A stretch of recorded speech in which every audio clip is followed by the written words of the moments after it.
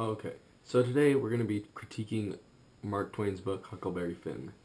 I feel The Adventures of Huckleberry Finn is a very controversial book and contains a lot of satire and irony. The story is about a young boy named Huck, which has run away from his father, and the runaway slave, Jim, that attempted to escape to the North States to freedom from his slave owner, Miss Watson.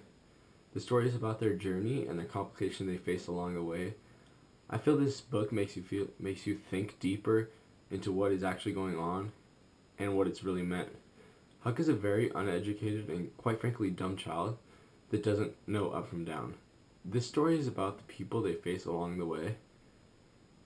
Twain uses satire and irony to describe how dumb the people are in the South.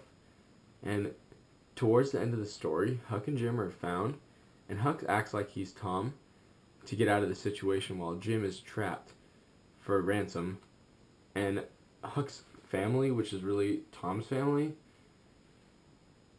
and then Tom comes along on the ferry boat, and they both work together to free Jim, which in the end we find out was actually free the whole time from everybody. Alright, well that's all we have for today, so